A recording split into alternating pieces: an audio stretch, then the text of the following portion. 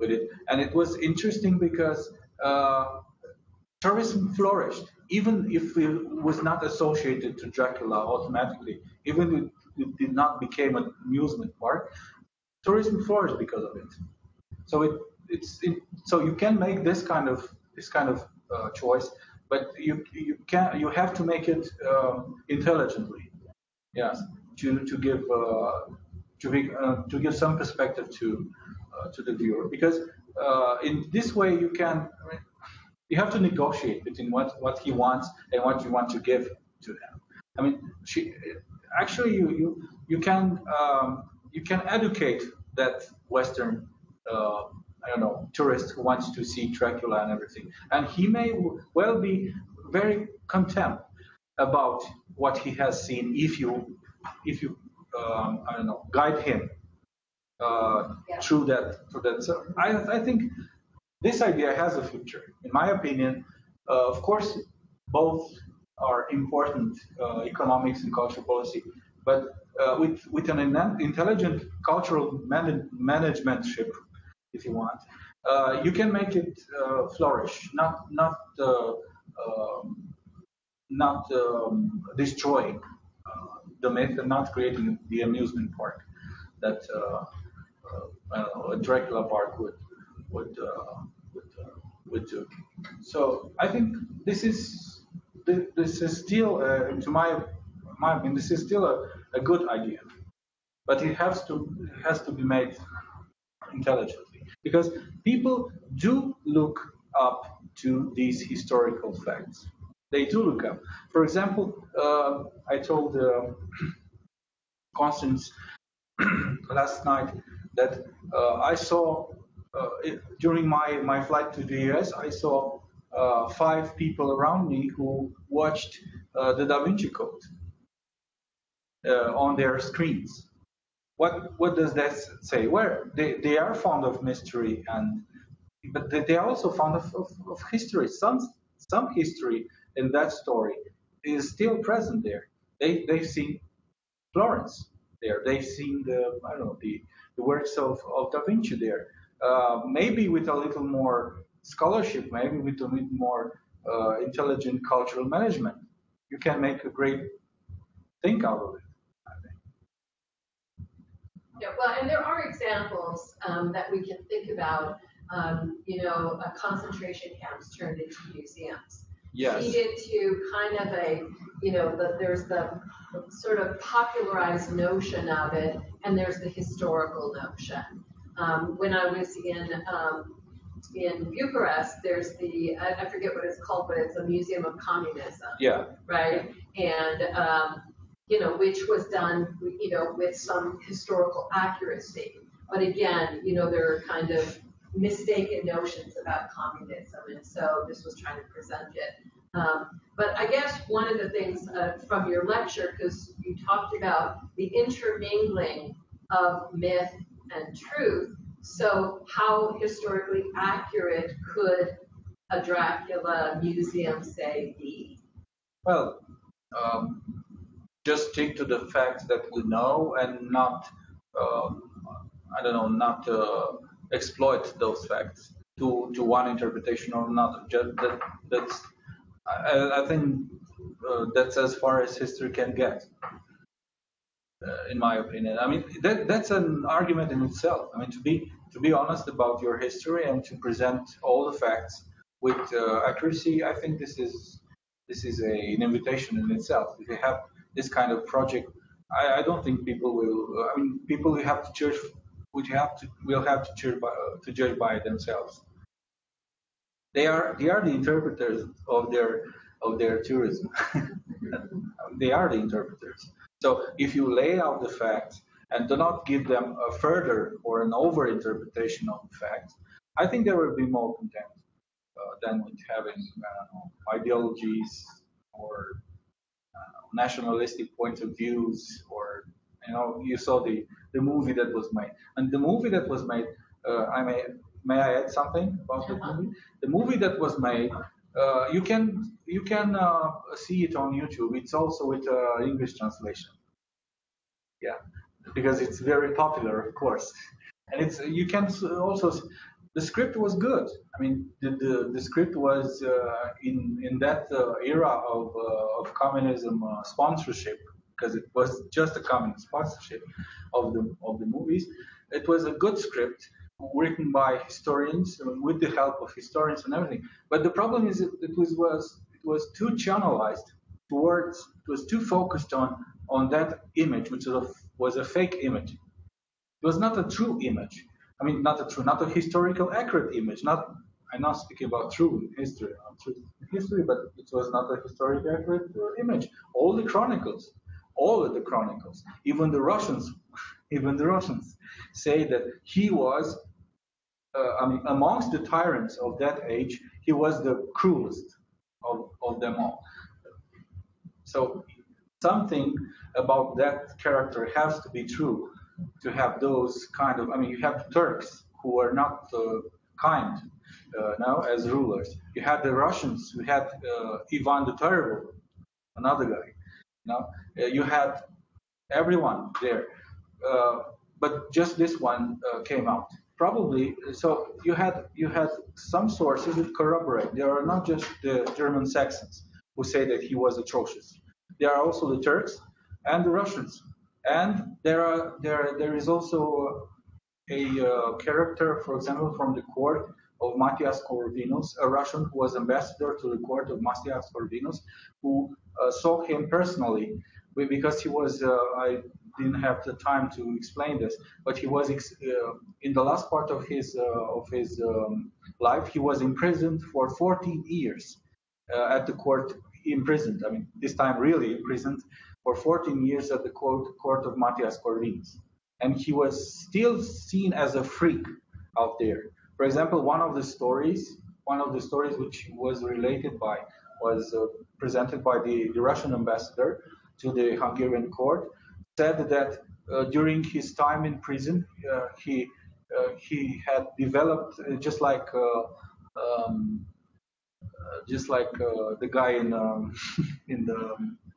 the lunatic asylum, yeah, Renfield. He developed a thing for impaling mice. So something like his personality was really disturbed out there about him. So you well related to what I've said before and to the movie, you cannot say that you cannot make a movie when you say, well, he was just a hero, a selfless hero, I don't know, a hero of the people. He was not a hero of the people. He impaled the people, his own people. I mean, he was no. So he was not he was not nothing of that of what the communist ideology wanted to make out of him was real. He was not a friend of the people. He came to power just out of his pure interest. He saw no connection to the people because he was a noble and those were peasants. And in those medieval minds and times, a noble was a being superior to a peasant. He was ontologically superior. If you were noble, you were ontologically superior to any other else. You were equal only to your peers. That's it. So we cannot rewrite history. Just lay out the facts, lay out the simple facts, and let the the visitor, the tourist, the interpreter, the scholar, the academic, everyone to see it. To interpret. Well, we have some time for questions or continued comments on this, but we'd like to open it up to just any questions you would like about Dracula in general. We will, the doctor is going to give some other lectures, but maybe you have something you're curious about or about Romania that you want to ask, so please do. What is the current governmental situation in Romania? I'm just going to repeat it so people. The current governmental in just like governmental. Yeah. Yeah. Well, we have alternates to power. We have a democracy, parliament. Of course, there are many things happening with the fight against corruption nowadays. The big thing here, the big thing now is the political fight against corruption, not the political fight, the judicial fight against corruption. So this disturbed all the hierarchies that were made during this post-communist era, which were some of them there were hierarchies, political hierarchies, which were made up by corrupt politicians. So our biggest challenge now is this struggle against this problem, because it is a real problem it affects all the things in society, unfortunately. So this fight is the biggest issue now. So of course the politicians oppose it. Some of them oppose it. The liberal parties, the more liberal parties embrace it. The ruling party now is the it's the Social Democratic Party, but this Social Democratic Party was the first inheritor of the old Communist Party.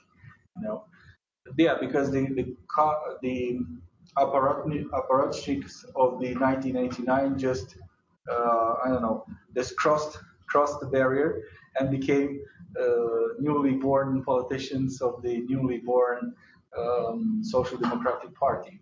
So that created a kleptocratic elite in time, creating a kleptocratic elite which ruled Romania up to 2000. It ruled it like oligarchs. It was just like in Russia. You had the oligarchs. It was the Russian model. You had the oligarchs ruling the country, taking up slices of the economy and buying out slices and everything. So now I think that the situation, as we are in the European Union now, of course, I hope the European Union will further its plan and will continue with its policies and not make anything stupid. Because Romania is actually, as I told Constance before, is actually an outpost of Western world or Westernizing there. It is the only country in that area now which doesn't have a far right party as a ruling party. So it's the only country now which has a democratically elected president which is not far right, which has not authoritarian or autochtonistic policies, nationalistic policies. Also, he's a German minority. We are an Orthodox country from the Balkans, with the German president. So this is very typical. German, which was born there. He was part of the old German Saxon minority from Transylvania. So it is an outpost of civilization, if you want, there, and of tolerance. Well, there are struggles and everything, but for example, the media is powerful. You have a powerful media, aggressive one. It's very aggressive against politicians. We had like 2 months ago, we had huge protests. I participated to one protests in Cluj. Huge protest against the government. The government wanted to pass a law. Not a law, to pass a government order, something like this. Yeah, a government order on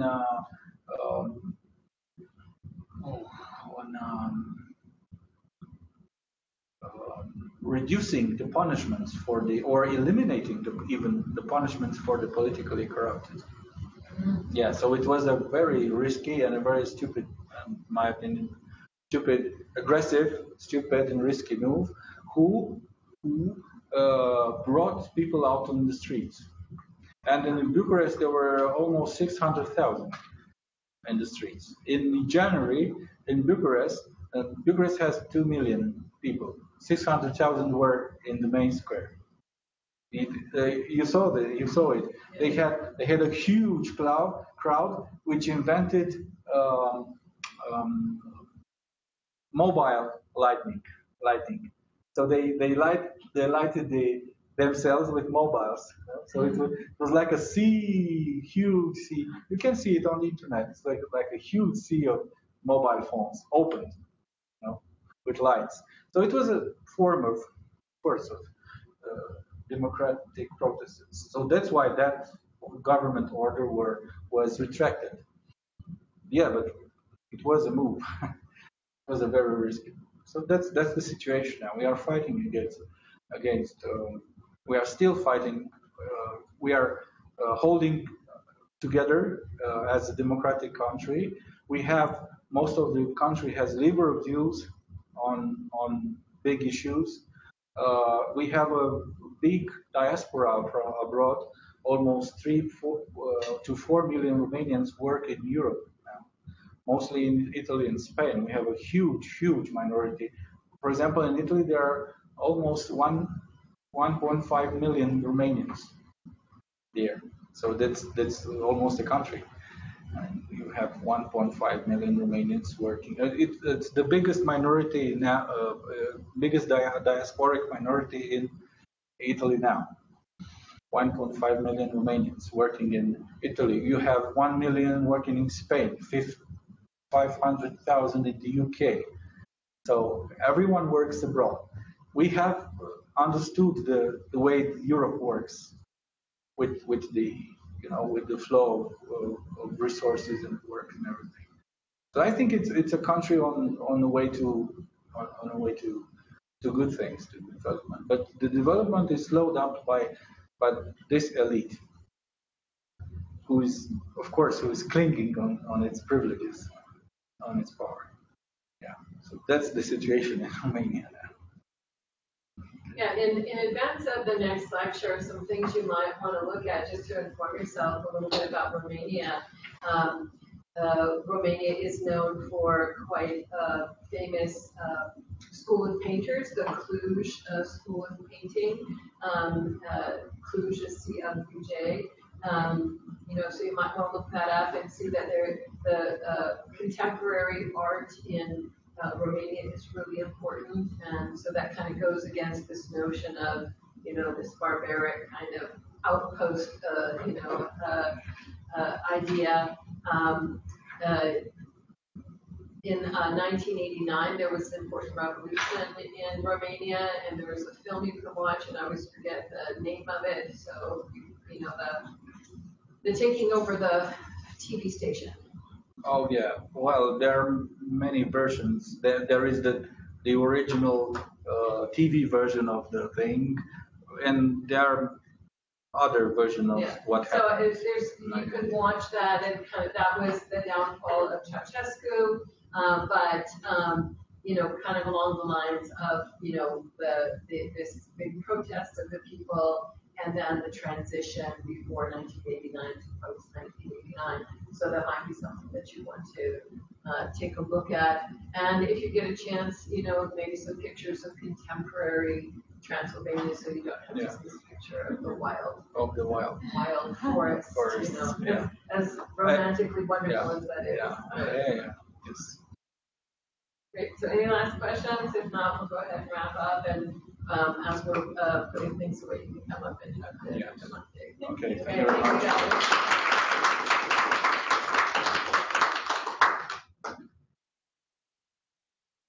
Thank you for boosting cultural issues. Well, because I'm not an expert in the face, but I learned. Sorry. I was like, that's cute. But to be fair, I didn't think it was nice.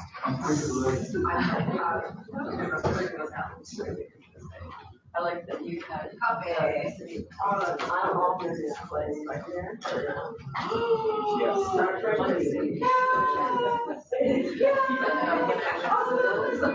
I know Constance when I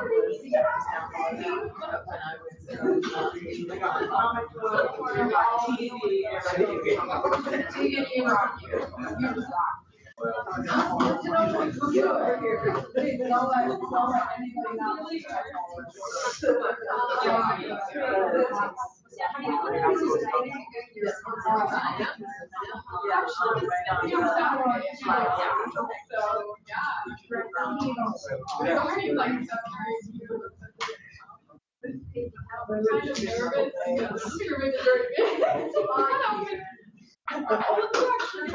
actually have an invitation to go there a long time ago. Oh, thank you. So later.